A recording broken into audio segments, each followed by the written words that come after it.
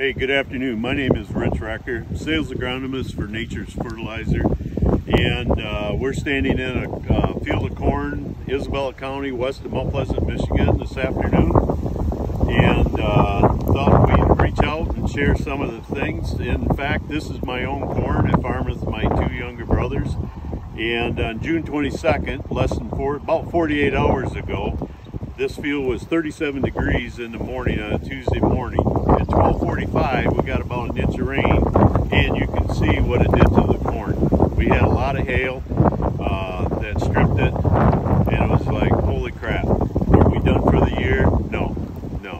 And it's not just because I work for NACHURS. I have a lot of skin in the game. This is my own place, and we're not giving up on this.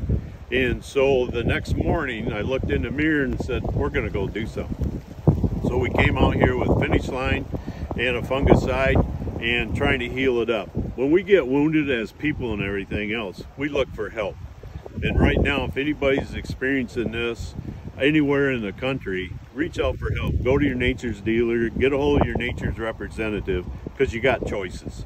And that's what we did. So then we come out here with some NACHURS products, the Finish Line, trying to heal it up. It's got fulvic acid into it to try to help this wounded plant. So we did 15 acres out of a 70-acre field.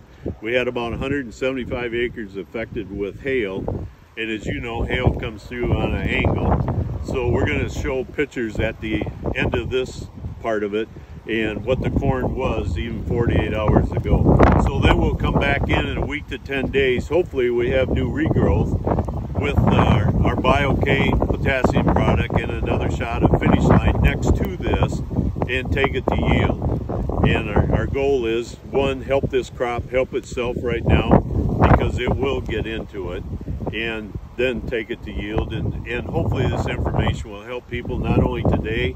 You're not alone, you got choices, but help your crop. And we're going to do this segment. Our goal is to do it once a week, possibly on a Friday, so stay tuned. Next week is going to be digging soybean roots.